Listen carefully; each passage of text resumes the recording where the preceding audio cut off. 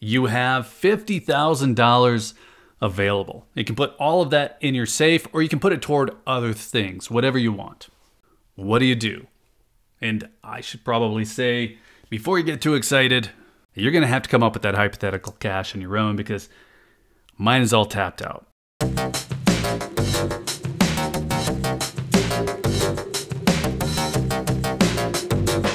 The question of what you should have in your safe came up on Reddit. Things people share online. Yeah, I get it. We share too much, and this is a strange launch point for a video, but I think it's interesting. It's interesting because that person only had 3 things. Now, I have thoughts. Not all of them are constructive, but it put a hook in me. And we're going to mix this up a little bit first, cover what's going on with gold price right now, because I think that helps build a certain case for what I would say would be my approach. So we have the price of gold running again, and who cares about price fluctuations, right? Well, I do. I'm a buyer rather than a seller, so I don't like paying more for gold. But that feeling aside, gold is doing a great job outperforming sidelined cash. So mixed feelings. And we're going to take a look at why it's going up, and then let's get back to why any of that matters. Before we get back to it, if you're looking for precious metals, hit up SD Bullion. New customers even get gold and silver for spot. That's sdbullion.com/new. So I mentioned in my last video that any official data showing normalization is going to send the price of gold up. Now, we might not agree that anything out there is normal, but the Fed uses specific signals to make their decisions, so what we think should be happening really doesn't matter. It's not going to be what actually affects gold price. What we're looking at right now is more a matter of what traders think the Fed is going to do. Now, all that's just something we had to cover. The price of gold pushed above 2080 as I'm recording this, and that is not nothing. This week's data looked pretty normal, so within Wall Street expectations. January's US inflation data was tame. Chinese PMI was at least better than a dumpster fire, and even the Eurozone inflation fell in January as well. So gold price is trending back up. Another thing that I mentioned in my last video is that other markets are on a run as well. And again, this has nothing to do with feelings on where things should be. It's just data. It's looking at actual performance. It's a fact. Now, what I've been seeing in the comments section is a comparison between those other markets and gold. Now, this is a tiny percentage of the comments, but people are in there. They're saying, sell your gold, buy whatever, buy Bitcoin. Now look, I'm a capitalist. I'm not really going to argue against any of that. If you want to sell your gold to speculate on another market, well, knock yourself out. But personally, I don't lock up investment capital in gold. I wouldn't have to sell my gold in order to invest. But I get it. I see where people are coming from. But to me, gold is savings. Savings that actually appreciates. And on top of the price appreciation that I just touched on a minute ago, there are other reasons to hold gold. So one of the ideas that's just under the surface of polite conversation is an idea that certain things could go wrong. The power grid could go down. That's a big one that comes up a lot. But let's get more imaginative than that. Your online banking provider could get hacked. Look what's happening with United Healthcare right now. It's not impossible. So all of your electronic dollars could be inaccessible. Let's just say temporarily, because it doesn't take much to mess with most people's daily routines. So that's a case for having cash, but cash doesn't appreciate, it actually depreciates. So what good does gold do if the banks are down, maybe you're asking? Well, it depends. Is it just your bank or is it everybody's bank? If it's just my bank or just my account, well, I can use gold without missing a step. I can just sell to the local shop, walk out with cash. Now, if it's the whole world, all right, well, things are going to be interesting. We have other questions to figure out. So this idea that you're either buying gold or you're investing, it's not really a position that makes any sense to me. Everybody decides their allocations, but nobody is forced to choose one or the other. Now back to the guy on Reddit. Well, he had posted the inside of his safe, and it was clearly posed, but it was a stack of $100 bills, a Rolex, and a handgun. The OP asked what else should be in it. And my first thought, of course, was why are you posting this on the internet? But my second thought was that, hey, maybe you should have some gold in there. To me, cash and gold are a lot more similar. So the case of how much gold to have is going to affect how much cash I'd have on hand.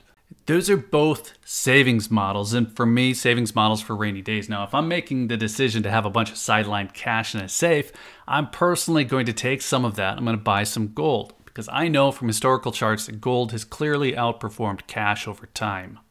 Well, what if you need to get at that cash? All you have is gold. Well, selling gold, it's relatively easy as long as you're buying the absolute most popular types. Let me get a maple leaf in here because it looks prettier. Now, I can take these buffaloes, I can take this maple leaf, I can take these eagles to a local shop, I can trade them for cash. And I can tell you what I'm going to get within about a 1% accuracy. So that's before talking to the shop owner. I know what I'll be able to get for these and I know what it'll take.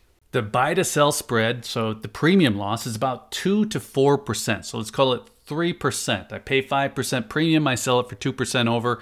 That's a 3% spread. Now, as long as I've held the gold long enough for it to appreciate 3%, I'm ahead. Well, in the last week, it's done that. Last year, gold appreciated 14%. So overall, I'm doing better with gold than I would be doing with just a bunch of cash. So you can look at gold as speculation if you want, Bitcoin or gold, S&P and gold, but I don't. I think I've covered that by now. So I have those things. I also have savings. My savings is mostly cash and gold, and those are the kinds of things that would go in a safe. Now, I think this has all been too easy. I feel like we need to add a little bit of conflict here. So another angle on all of this would be using gold directly, like paying for something with gold, bartering, if you like that word. I don't see a lot of use cases where that makes sense, at least not if we're being realistic. Now, some of you do. Okay, so take a step back. Why would using gold be better than using cash in the first place? Well, it's just a simple case of using an appreciating asset rather than one that's depreciating.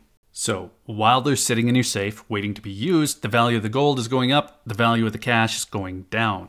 So got it. But what are these cases of wanting to use cash over modern payment options like tapping a debit card, flashing your Apple Pay? Well, maybe you just don't want something documented. And this is my inner fudge showing here, but sometimes I don't like that my purchases all get itemized or possibly scrutinized. I'm not out buying hookers and blow that you know of. I just simply think that it's odd that everything that people buy these days is tracked. Now, I like to think that there are good ways to use gold directly, but it's a tough case to make, and it's a case that goldbacks are trying to make right now. It's intriguing, but I'm still feeling that one out. These get ripped on a lot, and I don't have a dog in the fight, but I have yet to find a retailer willing to take gold bullion for a transaction, but I found a few who will take goldbacks. That's the use case. Now, we have to ignore the premium, we have to ignore the exchange rate just to get down to that single idea, and that's really tough to do unless somebody gives you some. Now, these goldbacks, they were given to me. I was asked to kick them around, so that's what I'm trying to do right now. I'm going to report back. The trailer there, though, is just that I'm trying to make some fun purchases with them. We'll be able to take a look then at what the true cost of having these as the unit of exchange was. So if I made a list of things that I wanted in a safe, well, the OP on Reddit, they had some of it. I mean, personally, I'm also going to have some gold. Of course, I'll probably have a little bit of silver, and I'm going to have some fractional gold coins as well. I might even have these goldbacks waiting there because, again, I'm working on that experiment. And earmuffs, I'm going to have a nano ledger in there. Oh, look at me acting like I have one single safe. If you're planning to rob me, you might be disappointed.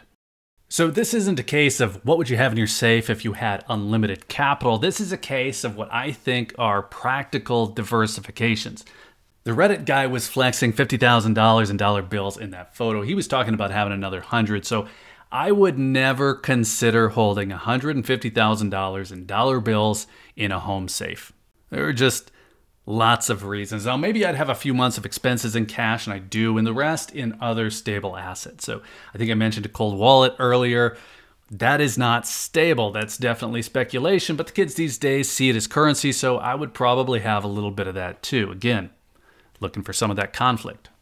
Now, I'm just surprised that having a little bit of gold, we'll just say even a non-zero position, isn't a lot more common.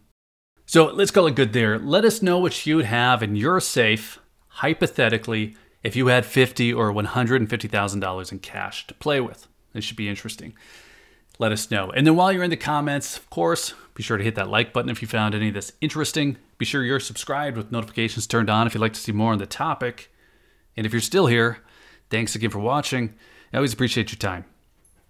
Take care.